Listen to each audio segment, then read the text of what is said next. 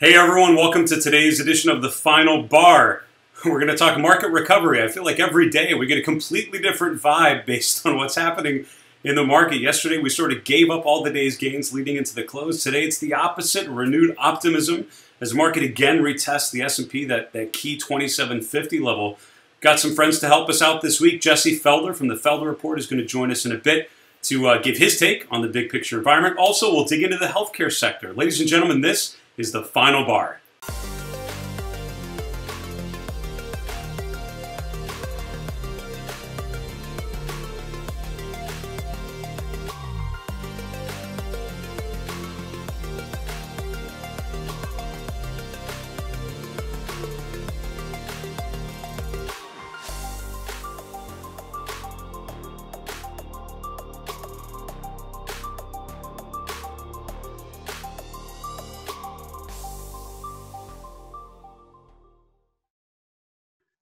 Hey everyone, welcome to today's show. I'm your host, Dave Keller. I'm the Chief Market Strategist here at StockCharts.com. Appreciate you joining us every weekday after the close to break down the day's charts, the day's technical action, connect the short-term movements of today with the long-term trends. And if you've not gotten enough volatility yet, we get a renewed upswing today, recovering from yesterday's sell-off and a continued push higher. We polled a number of StockCharts viewers over the last couple days about sector leadership and where you saw opportunities. So we're going to look at that poll later and talk about one particular sector, healthcare. We're going to dig into it. A lot of people sort of, speculated. Obviously, there's a lot of potential upside in, biotechs. The companies that are going to help us navigate through this, the coronavirus experience. And we're going to look at the charts, though. Obviously, I think it's very easy in this sort of environment to get caught up in the anecdotal, caught up in the ideas, the narrative, what should work. And we're going to focus on what actually is working. Look for stocks with potentially good setups right about now. As I mentioned, we have Jesse Felder on the show today. We have some other great guests coming up over the next week or so. Tomorrow, we have John Kosar from Asbury Research. On Friday, markets are off. We're going to take a holiday as well, and we'll be back with you live on Monday, the 13th. Next week, we have Brian Shannon, expert in VWAP and also on multiple time frames, going to be joining us on the 14th. Then two other great events next week to point out. On the 13th, on Monday, our next episode of Behind the Charts is going to feature our conversation with Rick Bensignor from In the Know Trader.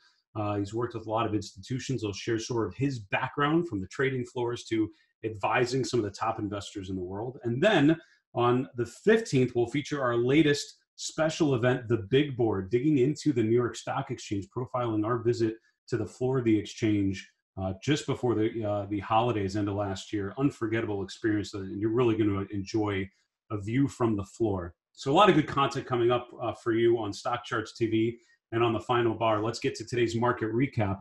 So as I mentioned, yesterday it felt like optimism in the morning, back to reality hitting in the afternoon. You can see, looking at the last 2 days of the S&P, we really distributed into the close yesterday. I think that left me and a lot of others questioning the upside follow-through, questioning the ability of the market to have a sustained upside further than where it's come so far.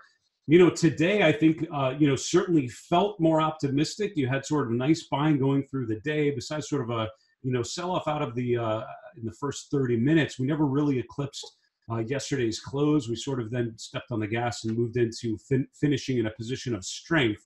What's notable now is the S&P once again testing that 2750 level. It's just closed almost to the tick at 2750. Now, again, this level we've talked about for a little while now, because it's using Fibonacci retracements, using a couple other methods sort of keying on that level, and the ability of the market to get above 2700 to 2750, I think is pretty key. So I think once again we've got a nice up move today.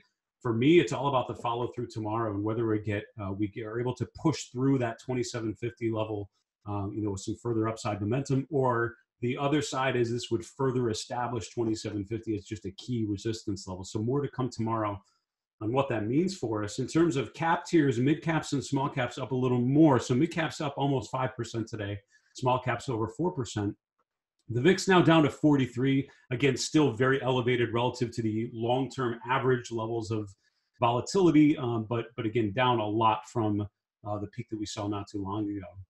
Looking at a daily chart of the S&P, and with my guest, we're going to talk in a little bit, looking at this chart and get his take on where we're at. But again, for me, as we're looking at this 2750 level, that's based on, previous support. So if you look at a lot of, early 2019, we hit that 27 to 2750 level, ended up being support a number of times.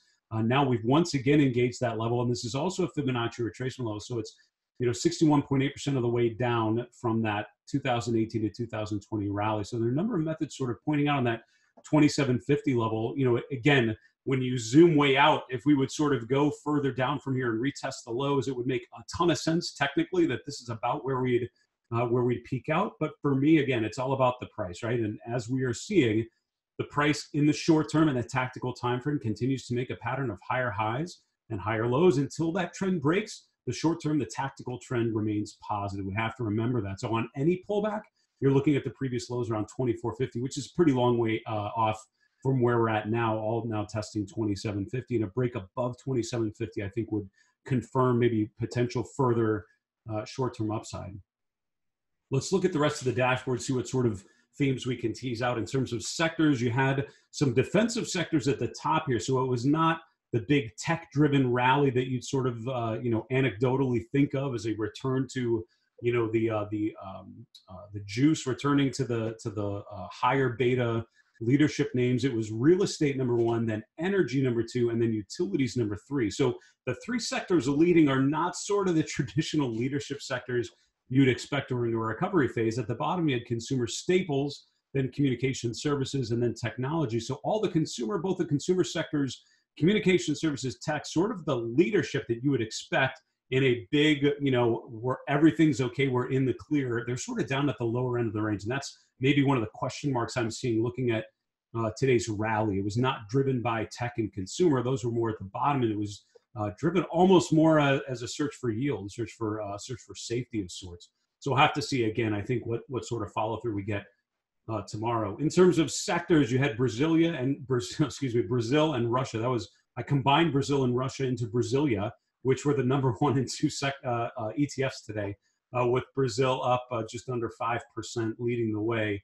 On the downside, you had all the Asian markets, which really at the lower end of it. So Japan, the only ETF in our group that we follow on the downside, followed by the Chinese ETFs, essentially flat for the day. In terms of industry groups, again, it was a pretty diverse mix, and I think you saw this yesterday as well. So even though we've been, sort of tripping higher, it's not been, a very focused industry leadership picture, I guess is how I would describe it. So mortgage REITs actually number one, up almost 20% today, followed by aluminum, which is a group of materials. Then you had gambling, which is up almost 10% today. Transportation, home construction. So the top 5, sort of an interesting mix of sectors represented, but notably, I think home construction, gambling, hotels, these are 3 groups within consumer discretionary that it's actually pretty encouraging to see those more at the top of the list. On the downside, just a couple, I think noteworthy: trucking, which is part of industrials, and also fixed line telecom, which would be things like AT&T, I want to say, are in that group. So just a couple of groups that were down. Also, gold miners and mining stocks up a little bit, but again, nowhere near the leadership that you see from others. So it was sort of an interesting mix of the industry picture, the ETF picture, to pay attention to for sure. I want to wrap up this market recap looking at a couple other charts that are catching my eye. And yesterday, if you saw our show, we ran out of time to get to the 3 and 3, so we missed some of the charts that I was hoping to share there. But again, one that I'm focused on is this one. This is looking at the advanced decline line, the leadership by cap tiers, and it's looking at the breadth picture. What it feels like more and more as we have this little bounce this week, and it's not little, it's a pretty meaningful bounce. A lot of these advanced decline lines certainly appear to be putting in a higher low. And I think, one of the questions with a bear market rally, do you get the breadth confirming that? And I think a higher low is really good. You'll notice, though, as the S&P has broken up to new swing highs, a lot of stocks breaking above their swing highs from the last week or two. The cumulative advanced decline lines have not quite done that yet. This isn't updated for today, so we'll have to see where this plays out. But, I'd love to see a confirmation from breadth readings in like mid cap and small cap to confirm that the average stock, or that the broader basket of stocks is seeming to go to further upside, which would be good. I think it's worth noting here, this is the stocks making new highs and new lows. And again, as much as I think mentally we want to envision an all clear sign, we did it sort of banner as the market recovers and sees through it. A lot of the breadth measures tell you, even with the upswing that we've seen, we're nowhere near that sort of declaration. We're still pretty far down from the February highs. The breadth picture remains relatively muted, so it's not like a lot of stocks are making new 52-week highs. Essentially, it's flat, a near zero number right now on the S&P, as well as on the New York Stock Exchange. So again, we're going to look in healthcare, some of the stocks that are actually recovering pretty well. But again, broadly speaking, we're not seeing that. Most stocks sort of down within that range, still trying to get above their 50 and 200-day moving averages. So again, 87% of the S&P is still below their 200-day moving averages. So plenty of room to grow, room to improve before we feel like the longer term, more the medium term trend is in recovery phase of sorts. At this point, I think it still feels like sort of a bear market rally type of environment. Having said that, I want to get to our next segment, the sector deep dive. What we like to do occasionally is dig deeply into a particular sector, start to unpack some of the themes that we can look at. And as a way of introducing the sector today, I want to share with you a poll that we had on StockCharts TV over the last couple days. On the StockCharts TV window, if you're looking at it there on the right side, we always have a poll running. So I'd encourage you anytime you can answer the poll, because we love to use that, gather feedback from you, and use it as a way to understand how you're looking at things. And it's a great way of illustrating different themes. We asked you, which sector do you think will do best during this coronavirus outbreak period? And we gave you 5 choices: tech, staples, utilities, healthcare, financials. And 36% of you said healthcare, the XLV. That was number 1, followed very closely by tech with 34%. So 70% of you, over 2/3, responded either healthcare or technology, which is a pretty fair answer. After that, we dropped off a bit to staples, consumer staples, around 21%. And then from there, pretty big drop off to utilities and then financial. So only 3% of you, 3 out of 100, said financial. So if you're looking for a out of benchmark opinion or out of consensus opinion, thinking of financials as leadership certainly feels like it based on the responses we got here. But I wanted to focus on the number 1 response, which was healthcare. And I think that's a decent way of thinking about things. So let's look at the healthcare sector from a big picture. Let's look at the groups that make up healthcare, and then let's look at some of the individual names that make up those groups, see what sort of interesting charts we can come up with. So when I'm looking at the healthcare sector, again, each sector, plays very differently. I remember as we were going into year end, I saw this great bottoming pattern, this basing pattern, sort of the low from December of 2018. You had the peak from October and December of 18 that lined up with the peak from July. So when we broke out and retested it in October to November, broke out, boy, it felt like healthcare was the spot. And on a relative basis, breaking to new relative highs, all started to look very good. A lot of things changed, not just at the market high in February, but at the beginning of the year, right? That year end, things changed in a lot of ways. Groups that had been doing well started to underperform and vice versa. So healthcare, which looked like it was in a position to regain sort of its leadership momentum after being a relative performer for a number of months, started to roll over on a relative basis, underperformed in the first 6 weeks of the year. So leading into the market low, healthcare was actually a non-factor. It was sort of a forget about it sort of sector, as other groups, especially tech and others, were really leading. Look at how that pivoted. Look at the relative strength that turned on a dime. And over the next month, as the market sold off into the 3rd week in March, you can see how the relative strength of financials emerged beautifully. So during that sell-off, the healthcare sector actually outperformed the S&P on a total return basis by 14%. So it was down along with everything, but it was down a lot less than everything else. Since that recovery, some other groups sort of recovered a little more quickly than healthcare did, but overall, it's still holding up very nicely on a relative basis, still up 12% relative since the market top 3rd week in February. So overall, still in a pretty decent relative shape. Now it's actually regained the 200-day moving average, regained the 50-day moving average, putting it back in a position of potential leadership. So the question is, where are we seeing the leadership from? These stickers are a little crazy, so sorry for that. This is basically taking the healthcare index, $HCX, and taking the 5 industry groups that make up healthcare. And it's things like pharmaceuticals, biotech, medical supplies, medical equipment, and so forth. What you can see if you look at, start at the market top, end of February, sort of third week in February, and look at the price movements, the price returns from there to there. Here in the middle in black, and it's probably hard to see it, so I'll just point it out to you. This is the healthcare sector down 8.8%. Again, not on a relative basis, but on an absolute basis.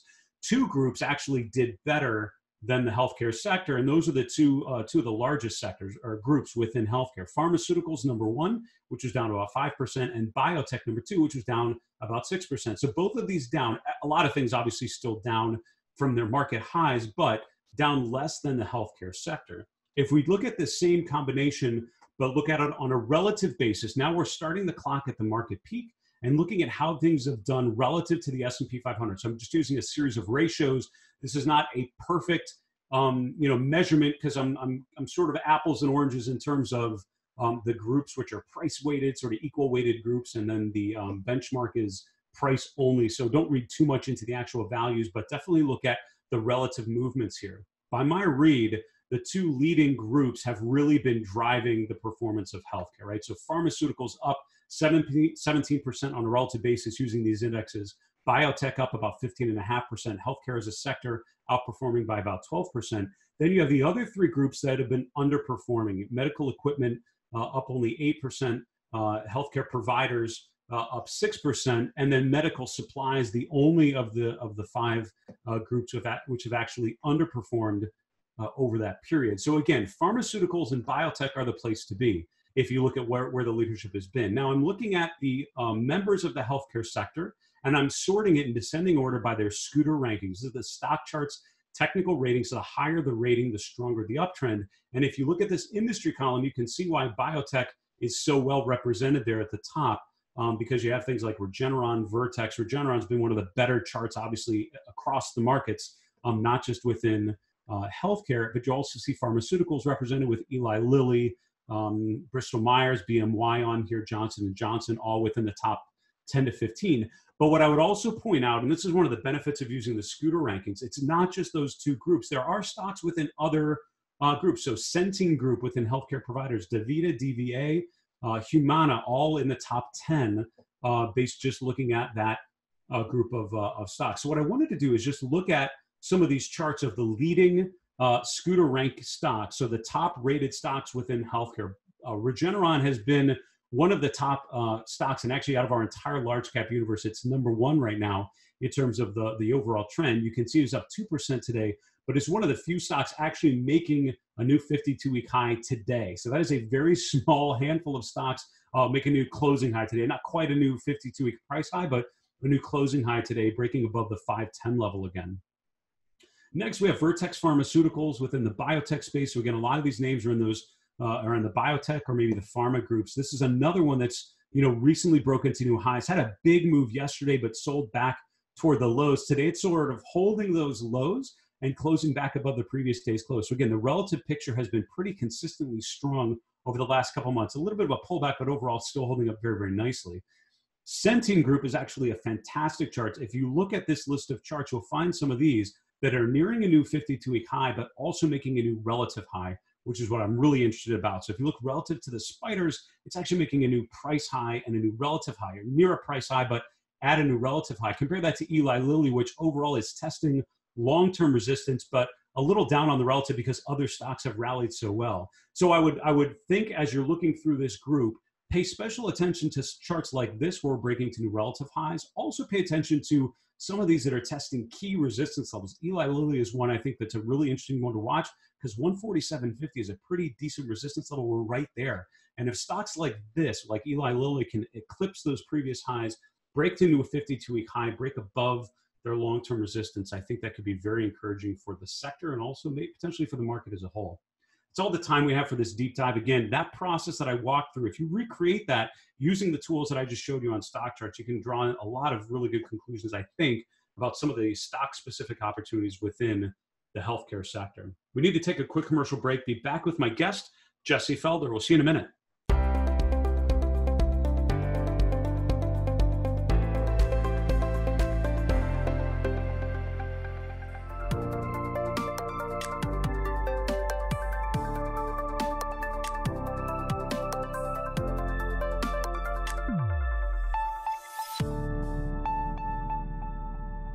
Hey everyone, welcome back to today's show, The Final Bar. Thanks so much for joining us every weekday after the close. We answered some of your questions in the Final Bar mailbag yesterday. We'll do another one later in the week, so please keep your questions coming. The Final Bar at StockCharts.com. Always the best way to get your questions and your feedback our way. We'd love to hear from you and answer your question in one of our next segments. To help us make sense of these markets, we've had some fantastic guests on recently, and I think today is one of the better ones I could find, which is Jesse Felder from the Felder Report. Jesse, thanks for joining me today. Thanks for having me, Dave. Absolutely. So before we were starting, we just started talking about the broad market S&P, and I brought up this chart. What are you seeing here? How is your toolkit? How is your perspective making sense of the volatility we're in right now? Yeah, I just wanted to mention a few of the indicators I've been watching for the past few months to try and make sense of all of this. As we discussed before we went on the air, they're all available in my public chart list there on StockCharts. I guess one of the first things I was looking at is, last year when the Dow made a new high, the transports failed in the middle of the year. And that was kind of an important signal that I was watching, confirming kind of that economic signal. I guess the Dow theory economics is more of an economic signal than a price signal. But you looked at, the relative strength, relative weakness within the market, and sectors like retail, transportation, metals and mining, industrials were all, falling super weak while the market was making new highs last year. And part of that, resulted in some breadth warnings. We had some Hindenburg omens triggered on both the New York Stock Exchange and the NASDAQ. In February this year. I think we had 7 or 8 signals in the New York Stock Exchange between January and February of this year, kind of suggesting breadth was really not healthy, even as the stock market was making new highs. Also diverging was the VIX.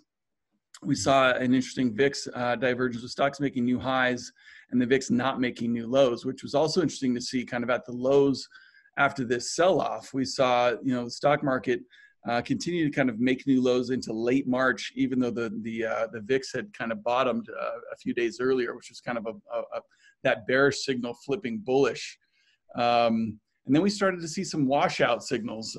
We saw the percentage stocks trading below their 50-day and 200-day moving averages get under 10% and under 20% on the 200-day. But that one actually went below 10% also, which is really a rare kind of washout in breadth. It's been a good buy signal in the past. We saw in the RIDEX ratios, another indicator that I look to StockCharts for. It's one of the only places I can find it.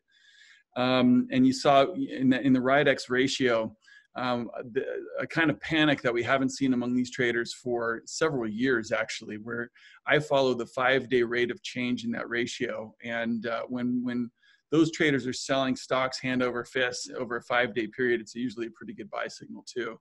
So we also saw the 10-day rate of change in the New York Stock Exchange advanced decline line hit a washout level too, where it was declining at about 2.5% over that 10-day period, which is a pretty good washout level.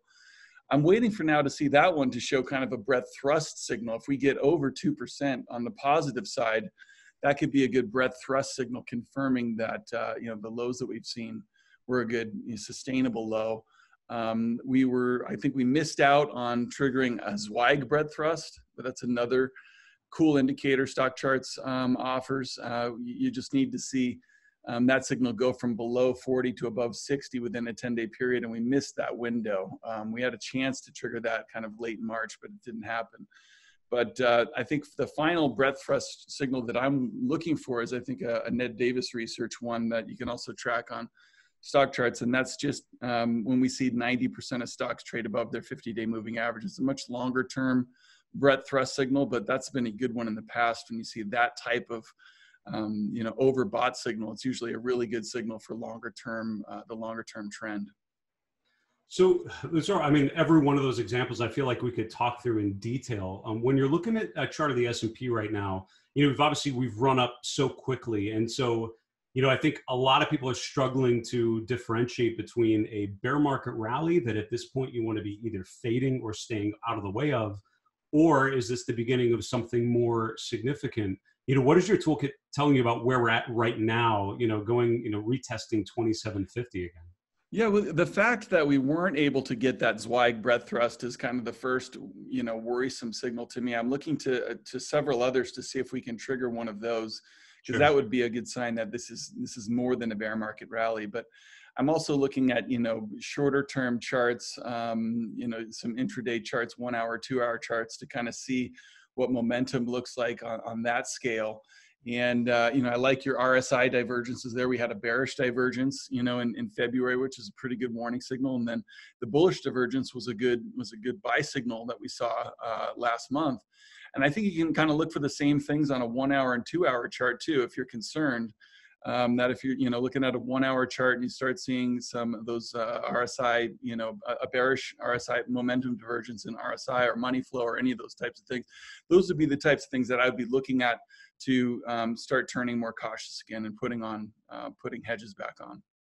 That's such a great take. And we only have about 10 seconds left, but I would love if you'd indulge me. This was the poll that we asked our viewers out of these 5 sectors. Where would you focus on for opportunities right now? How would you answer that question if I I'm a contrarian by nature. Financials should be benefiting from the yield curve starting to steepen again dramatically. Yeah. They're very, very cheap and they're clearly out of favor. So I really think financials look interesting right now. Such a pleasure to have you on, Jesse. That's such a good take. And thanks again for highlighting some of the things that you're seeing. All the best, stay safe, and hope to have you on again sometime soon. All right. Thanks, Dave.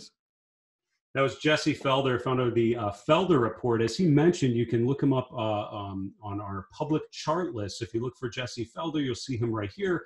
Also on Twitter at Jesse Felder. Jesse's a prolific social media commentator, and I'd certainly suggest following his comments, his thinking through all of this. We need to wrap up our show, though, and go right to the 3 and 3. So at the end of every chart, at the end of every show, 3 charts in 3 minutes. We'll go very, very quickly through the 3. Chart number 1, we didn't talk a lot about non-equity asset classes. It ended up being a very equity-focused show, which is great. But I did want to highlight and remind you that there are a lot of movements happening in a lot of different places. I think the TLT is a really interesting chart to look at. While stocks are sort of in this bear market rally phase, sort of rallying up to resistance, the question is how sustainable that is. You have bond prices still in a good uptrend coming out of the lows from about two to 3 weeks ago, but just pulling back a little bit. I think that 162.50, 162, which comes from previous support, also this Fibonacci level based on the rally out of the lows from the fourth quarter of last year, can be really, really compelling. So as long as the TLT remains above about 162, it's remaining sort of in bullish mode here. I think the concern and why this is one of my charts is the RSI is just testing that 60 level. And as you know, if you followed this show, in bearish phases, in bearish moves, you tend to fail around 60 for the RSI, which means you just don't have enough momentum to push yourself to further highs. So I think the question is whether or not we're going to stabilize there, whether we're able to push to new highs and get above that RSI 60 level. Chart number 2, and again, Jesse Felder, my guest today, was talking quickly about some of the breadth measures he was looking at, the Zweig breadth thrusts we've talked about previously, but also the percent of stocks above some key moving averages. As we've talked about, I think this is one of the indications that I think we were in a deeper bearish phase is when these breadth indicators got so bombed out. I mean, below 10%, below 5%, almost 0% for the percent above their 50-day. Those have recovered a bit, but still relatively muted, right? So in longer-term bearish phases, these indicators tend to remain muted, remain low for an extended period of time. So I think it's a really interesting one to watch to see if more and more stocks are able to break above some of those key moving averages. And finally, one other type of breadth we didn't talk a little bit about, I think, today was advanced as decliners, but looking particularly at 90% up days and 90% down days. Again, we're still sort of digesting all the data for today, but it didn't look like quite a 90% up day, but really close today as we saw some potential follow through in a sustained up move, in terms of what would tell you we're, sort of quote unquote, all the clear, starting in the clear, sort of feeling more upside momentum. I'd want to see more, 90% up days showing you that most stocks, if not almost all of them, are in more of a bullish phase. If you start to see some down days, where the bottom panel is spiking, that tells you that we're seeing more distribution than we might want. And ladies and gentlemen, that's our show for today. I want to thank our guest, Jesse Felder from the Felder Report, for joining us, helping us break down the activity. Please check out our YouTube channel for all of our previous episodes. A lot of good content on there. For StockCharts.com in Redmond, Washington, I'm Dave Keller. Be safe. Have a great night.